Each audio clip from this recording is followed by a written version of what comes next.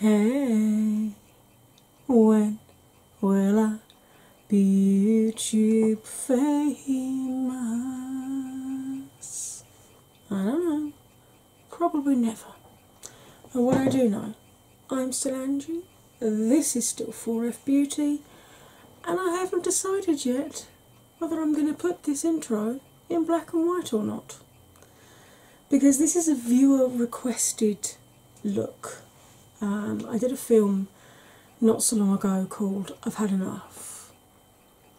Normally comments from trolls are water off a duck's back, but when they use the kind of language that I don't want my godkids seeing, angry godmama bear rears her head and words were said. But what I overwhelmingly got from that film, as well as an awful lot of support from my 4F family,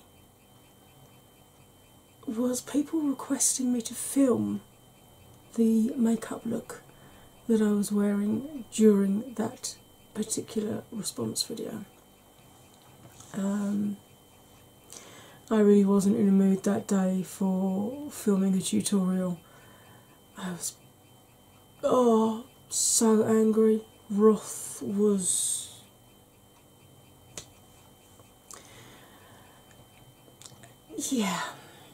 let's just say I'm a Taurian, born in the year of the tiger and the hour of the dragon.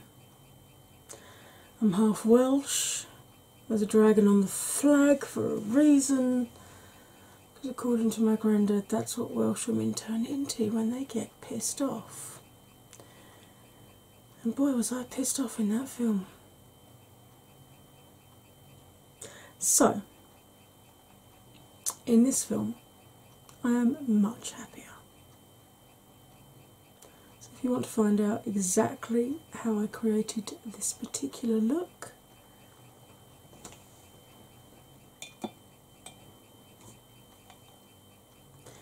Sammy is here to confirm that it's now time to grab a drink, grab a snack, put your feet up and get comfy. Because here it comes. Hey my lovelies, how are we doing? Right. You will have seen from the intro, is that just like typical of my phone? The minute I press record, it's been quiet all morning, I press record, people want me. Right, you will have seen in the intro that I'm showing you how to create a look that you will have, if you've watched my I've Had Enough film.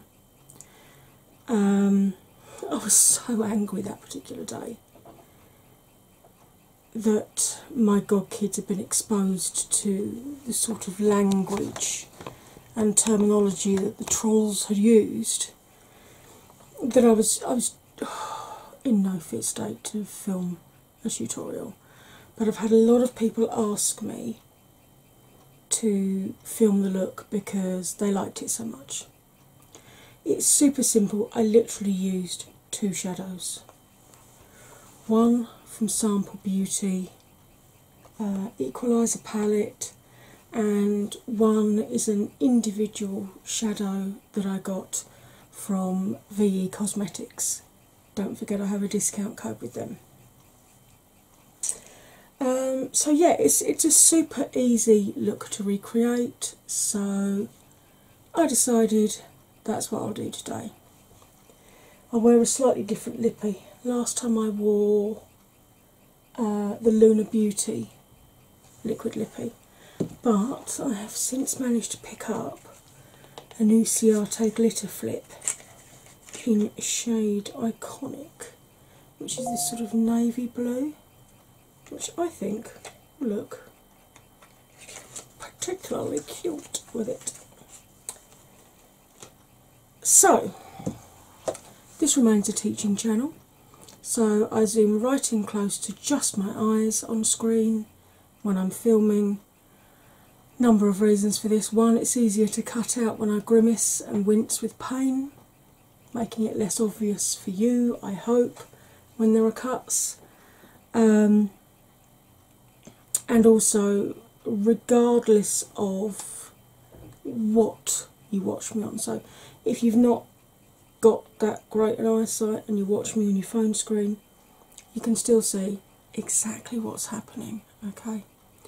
It does mean when I look down to pick up more pigment or clean a brush or whatever, you get a lovely shot of my widow's peak just there, but that's a small price to pay, really, isn't it?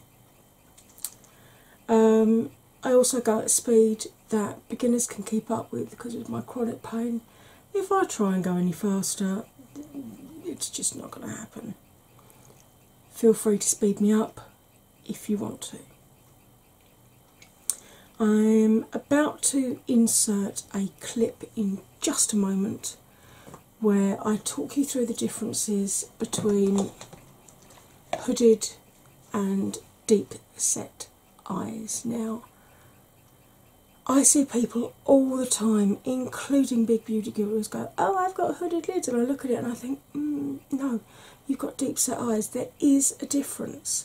Admittedly, the way that makeup wears on them is very similar throughout the day because of the folds in the eye where the skin's rubbing against itself, but the actual method of application that you need to use is different in order to get the best result for your eye shape. So the clip that I'm going to insert will be up close and personal, just my eyes on screen. I'll talk you through how to work out which shape eye you have and let you know the best way to apply your shadows to get the most longevity out of them. Okay? Awesome. I will see you at the other end of this clip, ready to apply some pigments to my eyelids. Here's your clip. Now, my eyes have this primer on it. This is the Crow & Pebble primer in blank page cotton. I do have a discount code for this. It is not affiliated, I don't earn money from it, but if you use my code you save, I think it's 15%, and I earn pebbles that I can offset against future purchases from them. The reason I love the Crow & Pebble primer is because it goes on like a cream, but it has a powdery finish. So unlike when you use a concealer or like a MAC paint pot, for example, you have the trade-off between, do I set it so I can blend easily, or do I leave it tacky so that I get the full impact of colour? You don't have that trade-off with this. You can blend on it instantly and you don't lose any of the colour. Now she does 6 different shades of this at the moment. White is the lightest, the deepest two are a chocolate brown and a black. Then there are 3 different skin tone shades as well, so you should be able to find one that will work for you. I apply this with a flat brush, just a very light layer, and then I buff it over with a fluffy blending brush to take any excess off and to make sure I've got a nice even layer across the eye. Now, I've got deep set eyes, so I get the same issues that people with hooded lids get. I get transference of colour onto the upper lid. If I'm cutting my crease, I have to cut onto the upper lid, not just through the socket. And if I'm using glitter, even with glitter glue, I get a bare patch in the middle. Because people with hooded lids get the same symptoms as people with deep set eyes, I see a lot of people with deep set eyes thinking they have hooded lids when they don't. So they follow the guidelines for hooded lids and wonder why their eyes still don't look right. So I'm going to explain very easily for you how to tell the difference and what the 2 workarounds are.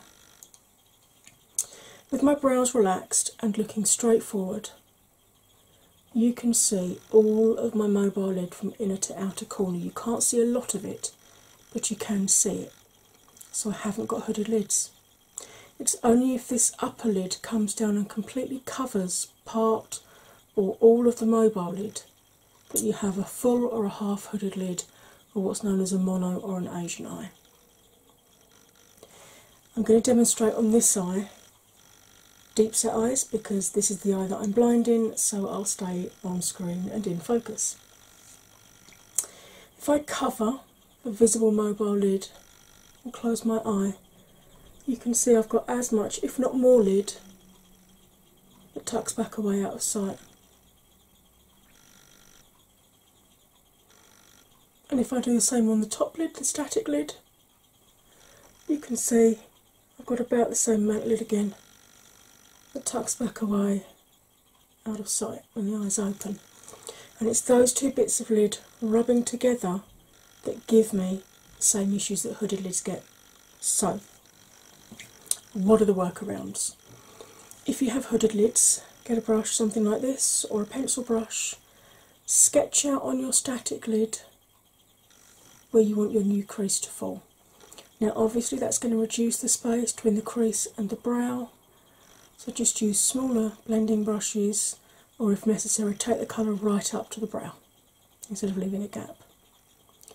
If you have deep set eyes like myself, all we need to do when we're putting the colour through the crease, which 9 times out of 10 will be the deepest colour that we're using, just sit back, relax your brows and make sure you brought it up high enough that you can see it when your eyes are open. So, two very different workarounds for two very different types of lids, but that have very similar issues. Hey my lovelies, I am back. Right, I'm going to use the shade From the Equalizer 2 palette from Sample Beauty, Male, which is the black sparkly shade there. I'm going in with a fluffy brush which is stained from the last time I used this shade on it. So I keep this for my deeper pigments now. So, as always, I hold the brush at the end to put as little stress on my lid as possible. And as always, I do the Viennese Waltz blend, which is natural turns towards the nose, a fleckle when we get there, and reverse turns to come back again. This gently manipulates the lid around, so if you do have slightly looser lids, if you just do that windscreen wiper and you find you get the telltale white stripes, this will help eliminate that. Right, ready? Let's start applying this. The beauty of this is because I'm only using the one shade, there's no worry about blending colours together, which is quite nice actually. And this shade blends really nicely. Obviously I'm spending some time just buffing this top edge out to get it as soft as possible before going back in and building the pigment up.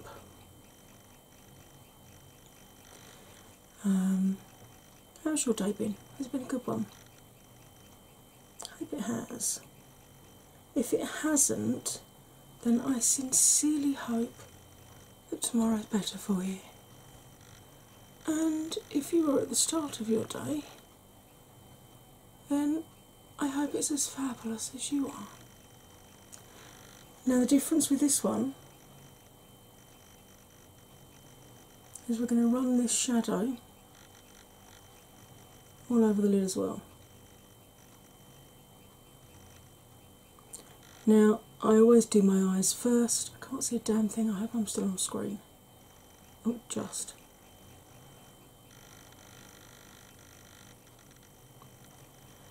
I know this can look a bit messy at this stage, But this is why I always advocate doing your eyes first. I'm just going to gently build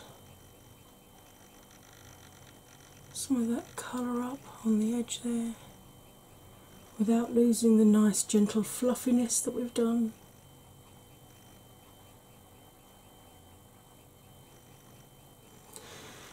Yes, I was super angry the day that I did this particular look, but it is a really nice look. I mean, it'd be great for a dramatic night out or Halloween, or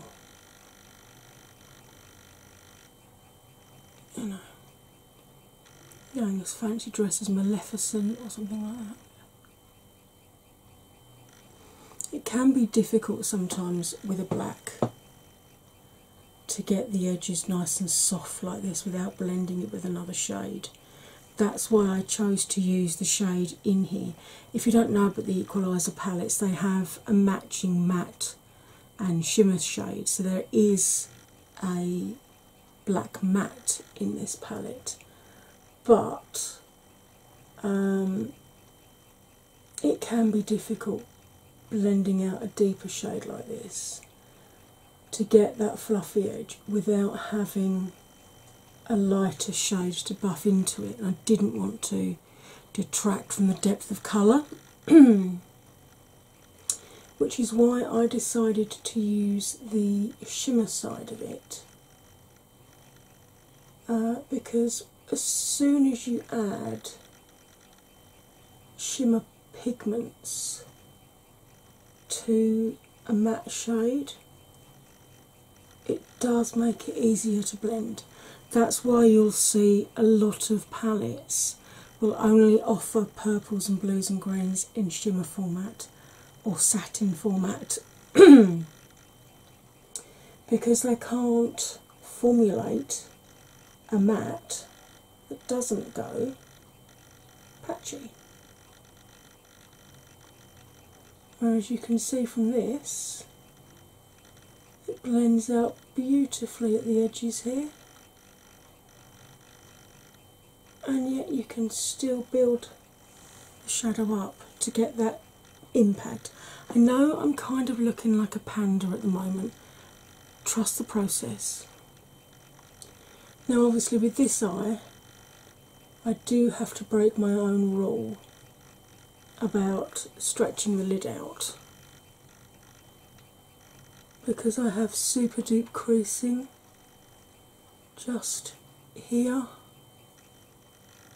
and if I don't stretch the lid, what happens is that the pigment builds up loosely in those creases, and then throughout the day falls into my eye and down my face, which is both painful and it ruins your makeup look, especially when you're using dark shadows like this. So sit back, just check that the shapes are the same. Do a bit more of a curve just there, this side, I think. There we go, that's better. The reason I do that is because you can randomly have one eyelid be a bit puffier than the other, or I mean, you can have that normally, let alone when you've got fibro like I have. And that's why I always advocate doing each colour on both eyes before you move on to the next one, because by the time you've blended, okay, normally I use like 2 or 3 colours at this point rather than just the one, but by the time you've blended those together, it can be difficult to ascertain where the discrepancy is if they don't line up. It can be difficult to work out which particular shadow you need to change the shape of. Right, so I'm just cleaning this brush off on a clean washcloth. I don't use colour switches on my brushes anymore. They're far, far too harsh. Absolutely kill your brushes. Right, just going to grab my pad with my cellar water on to just tidy the shape up a little bit, just so I can see what I'm doing in terms of adding the next colour. Just sharpen that edge up a little bit there. Not too much because I still want a little bit of fluffiness about it. But because obviously you're not going to see a black wing if you decide you wanted a wing, you need to sharpen the edge if that's the particular style you were looking for.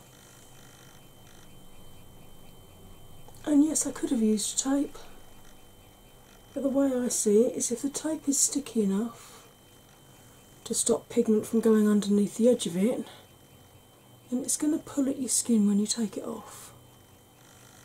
I don't do things like that. Right, now, as you know, never go into a pressed pigment with a wet brush. And I bought some of her loose pigments in a pressed form just before Christmas, and the shade that I used was Thoth, which, as you can see, I hope goes from a brilliant green to a really lovely deep blue. The other options that I have from her are Immortal, which is this beautiful purple that shifts from like a burgundy around here through purple, then you get a blue shift just here as it goes through to a deeper purple.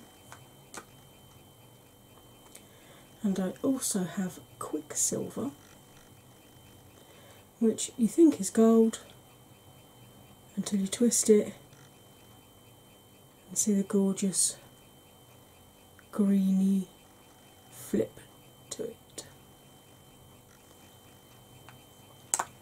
So, as per the original look, I'm going to use the green.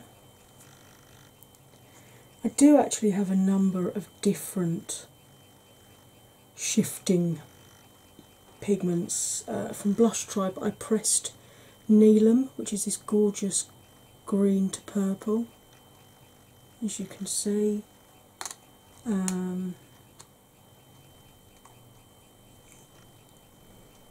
From Oh My Glitter OMG, I've got Merbabe, which again is a purple blue.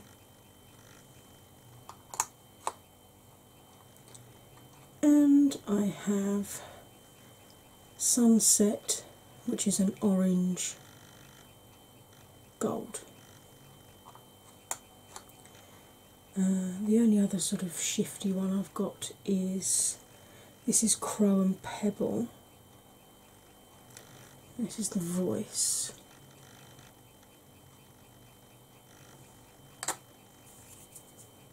And then I've got this Pink Lemonade one, which just has a slight silver shift to it. So, I'm going to go into that green shadow with a flat brush, and obviously a dry flat brush.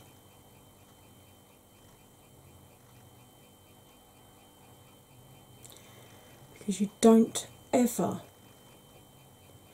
go into a pressed shadow with a wet brush, ever.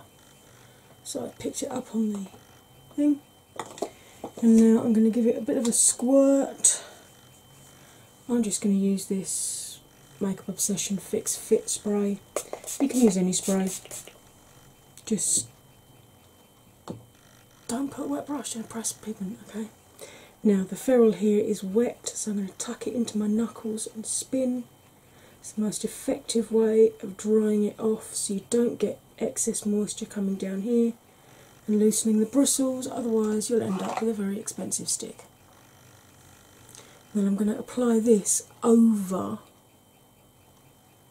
the black on my mobile lid. You can apply this just on top of eyeshadow primer, but I wanted to give it a little bit of extra oomph by layering it over a black base.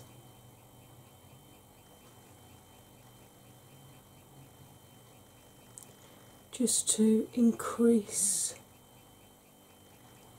the depth of the colours coming through.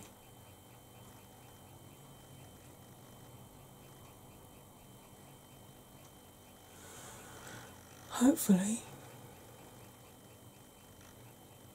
that's showing up just nicely for you.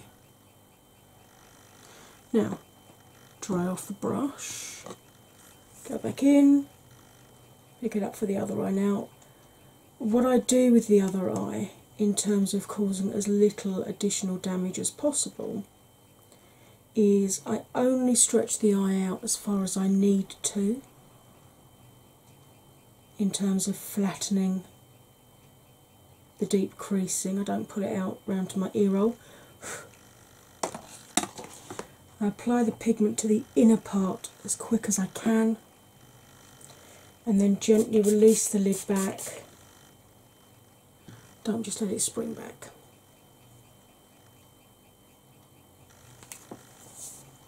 So,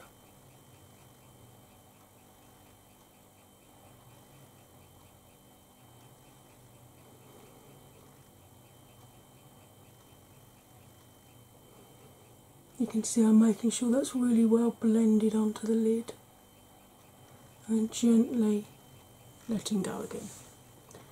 And then I'll just continue with the rest of the lid in the same way that I did my other eye, but you can see this lid has a lot more movement to it than my other eye did. And this is because this eye was pulled around when I was 5-6 years old at the ophthalmic hospital. So we're talking 40 odd years ago now, and that's the damage that was caused. So please don't pull your eyes around any more than you absolutely have to. Because once you get damage like this, once it shows up, it's too late. There's nothing you can do to reverse that damage unless you have some form of surgery. Which, if that's what you want to do, fab, you do you. But the way I see it is I've earned every line and wrinkle on my face. Every single one of them is there because of something I've experienced or gone through or lived through. So, the way I see it, I should just let it get on with it, really. Knocking everything all over the place. But then, are any of you really surprised at that? If you know me, you know what an absolute blooming klutz I am. Right, lovely ones, I'm going to pause you while I go and chuck some foundation and bits and bobs on, and I'll be back to finish this eye look off with you. Now, it's going to be absolutely instant for you, but I've got a little while to wait, so I'll see you right now. Hey my beautiful ones, I am back. I have done my soap brows and used the black very lightly through my brows, and now I'm going in with, I've had people ask me for recommendations for an alternate brush to the one I always use for my under eye, which is my Tarte Graveyard Girl brush. One that I've found that gives a very, very similar result is this e.l.f. Eyeshadow C brush. See, it's still chunky and it's flat top, but it's just slightly domed off at the edges, but it does give a very similar result in terms of being able to get under those lower lashes. So I'm just going to dip into this sparkly black again, Male. I'm just going to run that very softly along the lower lash line.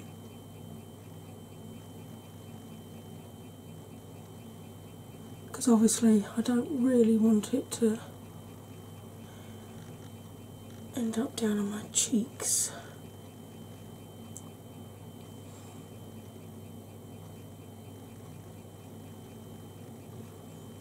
Yes, I always flinch this side because obviously being blind in this eye, I don't have any peripheral vision, so I'm relying very much on a viewfinder which is rather uncomfortably far away from me at the moment when I don't have contact lens in or glasses on.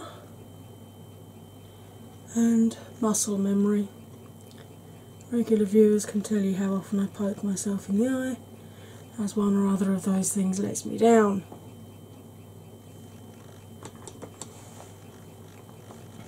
Okay, so that's basically the eye look done. I just need to add in some highlighty bits now. So, for that I'm going to use a lip brush, and not being funny, I've had this brush well over a decade now, possibly even more. And I'm just going to go into a pale gold champagne-y highlight just for under the brows there, under the tail of them. Just to have a bit of lift. And then go into a more white one for the inner corner here, just to really add some light. Obviously, if you have a green tinged highlighter, you can use it here. I do have one, but it's by the Unmentionable, so I don't use him on my channel anymore, unfortunately. Right, my beautiful ones, shush now. Right, my beautiful ones, I will pause you, chuck some more highlight on my face, put some mascara on, pop that lippy on, do something with the hair, and I'll be back with my finished look. See you right now. So there we go. That is the finished I've had enough look. You can see it's so striking. I mean, you don't have to go for a dark lip with it. You could do a really beautiful blood red lip like Max Ruby Woo. You could do a more neutral lip with it and just have the power be in the eyes. But I've got to be honest, for me, for this look, if you're going this powerful, I know it's normally eyes or lips, not both, but for me this look needs strong colour on the lips. As I said, that strong colour doesn't have to be dark. You could do a hot pink, you could do a bright green, you know, there's so many options of colours that you could pair with this look. And likewise, of course, I used green on my lid. You can use any colour you want on your lid. You could put glitter on it if you wanted to. You know, there are limitless options to how you can tweak this so that the look is what suits you best. So, for those of you who've been asking, as promised, here it is. I hope you liked it. And if you do decide to recreate it yourself, please tag me, or send me a copy of it on Insta or through Twitter, because I would really love to see how you interpreted this look. Right, my lovelies, if you're one of my 4F babies, please double check you're still subscribed. YouTube are still unsubscribing you, but they're leaving my films in your suggested feed so it's not obvious that you've been deleted. It's also worth double checking your notification status, because mine keeps getting knocked back to personalised rather than all, which means I get none, basically. Highly frustrating. Not just for me, but for all the channels that you follow. It's worth, if you have half an hour, just going through and double checking them all. Once you've done that, let me know in the comments how you would interpret this. What colour would you choose for your lids? Would you go for green like me? Would you go for a duochrome? Or would you choose a glitter? Would you choose a multi-chrome or a single ordinary shimmer? What lipstick would you choose to pair with it? I really would be interested to know.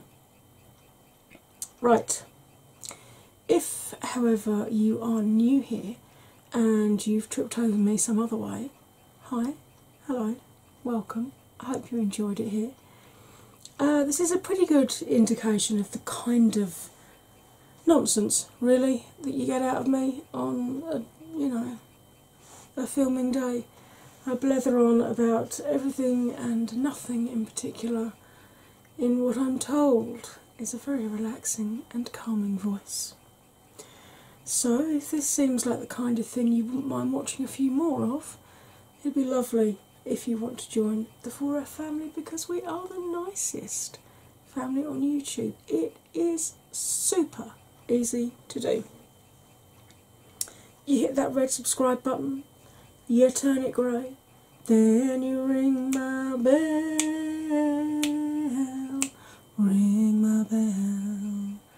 and choose all notifications in the hope that YouTube will actually pull their finger out and send some. In the meantime, if you've got a bit of time to kill and you need a little bit of me time, just need to unplug for a bit, as well as this rather ample backside upon which I am currently perched, and I have a rather ample back catalogue of films you can watch. Do you see what I did there? Isn't that a good link? No, maybe? Okay, moving on. Basically, I've said it for what feels like forever now, but grab a drink, grab a snack, pick a playlist, put your feet up, press play, and just chill out for as long as you need. Right, my lovely ones, as ever, all that remains for me to say is you'll stay fabulous, and I will see you next time. Bye for now.